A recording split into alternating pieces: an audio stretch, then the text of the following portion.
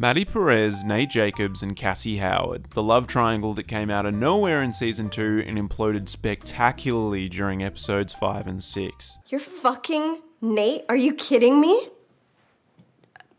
No,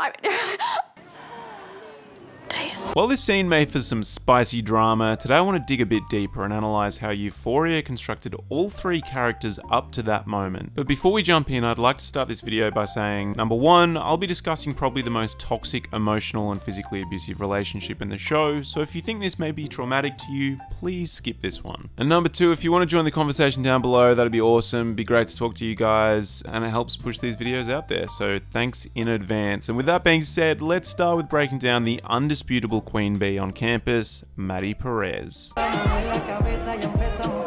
Confident, aggressive, and calculated, everybody loves Maddy. For as long as Maddy could remember, everybody loved her. Her goal in life is to do nothing. She wants to be the doting trophy wife with the freedom to do what she wants, when she wants. This obviously comes at the expense of satisfying some dumb guy, but Maddy was happy with this trade-off, considering the alternative, the lives of her parents, much worse. She quickly realized that there are 2 kinds of people in the world.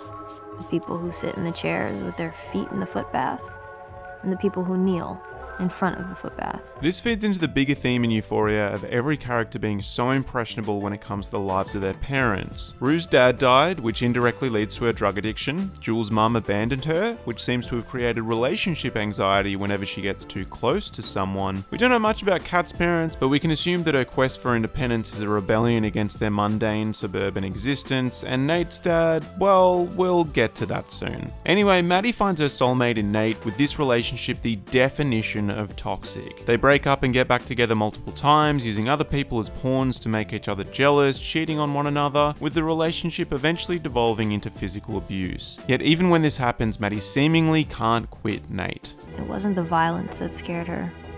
It was the fact that she knew no matter what he did, she'd still love him. While this could be construed as some messed up romantic Stockholm syndrome, it feels like Maddy isn't in love with Nate himself. She's in love with the idea of Nate and the aforementioned freedom he can provide her. Again, I don't really know how to read this relationship as it's extremely counterintuitive. Obtaining freedom through an overly restrictive relationship? I don't know, but no matter what, it's definitely unhealthy. Maddy, get up.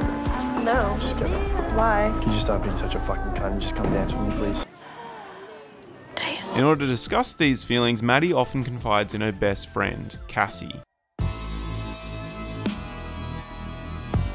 Cassie Howard is a sweet, likeable girl who values relationships above all else. While she clearly cares for her friends, she is prone to making bad decisions when overwhelmed by her need to please her partners. As Rue puts it, she fell in love with every guy she ever dated. This all stems from being abandoned by her father at a young age, with Cassie projecting her need for paternal love on her relationships. The desperation to fill this void leads to her willingness to do whatever her boyfriends want, which, as you could expect, leads to her being labelled a slut by many of the boys at school. So Cassie's a whore. Fact. And this is where we meet McKay, her college boyfriend. I absolutely hated this relationship. On the surface, it seems like McKay cares for Cassie, but then he seems ashamed of her reputation. Like whatever the fuck you've done. What have I done, McKay? Why you gotta make everything so sexual? Before trying to capitalize on her sexual proclivity. This then culminates in him demanding that she get an abortion at the end of season 1. So yeah, he's an asshole, with his character basically a microcosm of men who want to shame women for their sexual appetite while demanding that the woman then satisfies their needs. It's yuck. Anyway, this is probably a good time to discuss a lot of commentary claiming that Euphoria glorifies violent and sexually predatory behavior.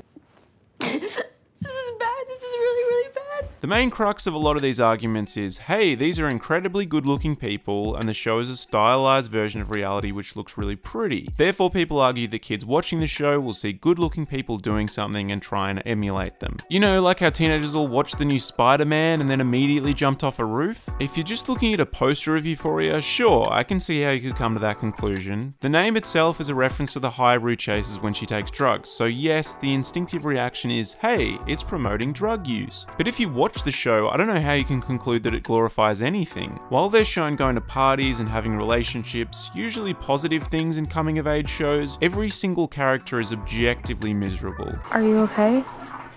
You're so fucking stupid, Lexi. They're teens making horrific mistakes, with families being torn apart by drug use, violence, lying, blackmail, and more drug use. I dare someone to watch season 2 episode 5 and tell me with a straight face that it will make kids want to take drugs. It won't. It's one of the most harrowing hours of TV I've ever watched. Put the fucking phone down. Where did you put it? Where'd you put my pills, Mom? Where did you put it? Another aspect of the show that receives a lot of criticism is the over-sexualization of the characters, particularly our girl Cassie. Cassie, portrayed by the wonderful Sydney Sweeney, has the most sex scenes in the show. And again, some people criticize the amount of sex scenes, claiming that it glorifies the characters' lifestyles. Some even go as far as to say the sex scenes have been filmed like cinematic pornography, framing these relationships as an aspirational romance rather than a dangerous sexual encounter. A couple of points on this. Number 1, just because a scene is shot well doesn't mean it's celebrating the subject matter. Taking it back to our lame Spider-Man metaphor, when Tom Holland dies in Avengers, it looks pretty cool. It's a sad moment, but that doesn't mean the producers were compelled to make it look like garbage. The quality of a shot doesn't have to reflect the intended emotional response. The production quality in Euphoria is consistently impressive, with an almost dreamlike glaze over every scene. It's airbrush reality with incredibly grim subject matter. And this brings me to number 2. A lot of the scenes are shot like this because they're meant to emulate how the character views the experience. I can imagine starting a family with you. The reality could be completely different to what we're being shown, with the scene a visual representation of the lens of the character. And this brings me to number 3. You can't take these scenes out of context. I thought you hated Nate. When I didn't know him. As discussed, the show outlines Cassie's lack of consistent parental figures. Her dad left them and her mum is a drunk, which has resulted in her crippling separation anxiety. As Rue puts it, She didn't like to be alone. therefore when she's having sex, Cassie is getting the ultimate level of connection she craves. It's a positive visual representation of what has been established as an unhealthy part of Cassie's life. Therefore, some sex scenes look romantic because Cassie is idolizing the relationship, but we as an audience have been shown that the relationship is incredibly unhealthy. You can all judge me if you want, but I do not care. I have never, ever been happier. I'd also add that not every Cassie sex scene is portrayed positively. She's shown crying during sex, distraught when going to an abortion clinic, and her need for companionship manifests itself in this insane montage as she tries to get the attention of Nate. If these sex scenes are viewed in the totality of the show and character development, again, I don't understand the assertion that they are glorifying the livelihoods of these characters. Anyway, this brings us to the man at the center of the love triangle. What the fuck? What the fuck is wrong with you? Interestingly enough, most people, myself included, came into episode 6 expecting a Maddy versus Cassie throwdown of epic proportions. Why? Because that's what a lot of contemporary media conditions us to expect. A guy screws over 2 girls, so who should fight? The girls, of course. But no, episode 6 instead reaffirmed that Nate Jacobs is the worst character of the 3. I don't know if worst is the right adjective because it's such a subjective descriptor, but Nate Jacobs is definitely the most dangerous, with violent and sociopathic tendencies. I'm a friend of... You're a friend of whose? Because you're not my fucking friend. Who the fuck are you friends with, Jules? A popular alpha male, Nate's cold open tells us about his rampant objectification of women. He made a long mental checklist of the things he liked and disliked about women. His need for control and his blunt assessment of the world. It's brutal out there, so he doesn't have time for weakness. He didn't like his mother either. She was weak and a pushover. Within the first 2 seasons, Nate catfishes Jules and threatens to send her to jail for child porn, beats the shit out of Tyler for sleeping with Maddy, frames Tyler for physically abusing Maddy, reports Fez to the cops, strangles Maddy and throws her into a wall, and finally he breaks into Maddy's apartment and threatens her with a gun. Now often these are just Nate doing bad things to equally bad people, but the way he goes about them are decidedly calculated, with unwavering confidence and no empathy for his victims. Can you imagine if I was sitting here with a gun, forcing you to accept my apology? I'm gonna press charges because if you do, you're gonna go to jail for a lot longer than I will. Please. Depending on what I do to you. This is the personality of a narcissistic sociopath, which I think we can trace back to, you guessed it, his dad. She tell you who I am? Cal Jacobs is equally forceful and ruthless, with a dominant public personality and the facade of suburban perfection. Nate's life is turned upside down when he discovers Cal's dirty little secret as a small child. Being exposed to that as a little kid, when he probably didn't even know what sex was, rewired his entire outlook on life. And a conversation with his mum in episode 6 confirms that this was the turning point in his personality, and potentially even his sexuality. And then, I don't know, somewhere like around 8 or 9, you darkened. But Nate's relationship with his dad is a weird power struggle. He seems indebted to his dad due to some misplaced family loyalty, protecting the secret by threatening Jules, but is constantly butting heads with him. This could potentially be because his dad is the only character in the show, other than Rue, Jules and Fezco, who stands up to him, earning his respect. But as Rue states when Cal clears off, because after an 18-year dick swinging contest with his dad, Nate had finally won. Nate is controlling and domineering over Maddy, telling her to change at the carnival before violently assaulting her. This is in keeping with his abjectly violent personality as he discusses hurting others to protect her. He did, however, like to think about the things he'd do to protect her. Despite their combative relationship, Maddy seems to be the girl Nate cares about most. Even once he starts seeing Cassie, he's more interested in Maddy's reaction. It wasn't the 38 missed calls from Cassie that concerned him.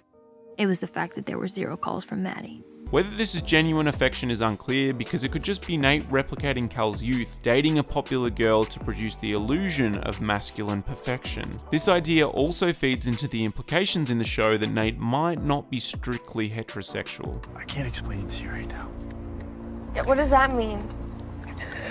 Look, I'm going through a lot of shit right now. Anyway, out of nowhere, Nate ends up sleeping with a very drunk Cassie and the love triangle begins. This leads to some very generic rom-com drama like we covered, which I'm sure a lot of fans will enjoy. Maddy versus Cassie, who gets the hot boy, all that crap. Which, yeah, sure, it's a little bit of fun, I enjoyed it, but I'm more impressed with the layers they've given each character leading up to this moment. All 3 have very different motives and intentions within the relationship, but it doesn't seem like love is one of them, which means the love triangle only serves to emphasize the worst of all these characters. Fucking crazy Maddy is, which you can't seem to fucking comprehend. No, what you don't understand, Nate, is I am crazier. They're all having a bad time already, but now Maddy and Cassie are fighting, with Maddy plotting to kill her. I think I actually want to murder her. And Cassie going as far as to threaten suicide. It's probably the worst possible outcome for everyone involved. As Maddy and Nate now don't have their symbiotic relationship, Cassie will inevitably have her heart broken by Nate and fall deeper into despair, and the associated friendship groups will collapse. I am routinely surprised that some people think that Euphoria doesn't have good character development or writing, because like I've just discussed, the characters have mountains of development up to this stage, and it provides us with so much context to enter new relationships, new plot developments with such depth. It's not heartwarming, but I guess we'll just have to wait for Lexi's play to see what happens.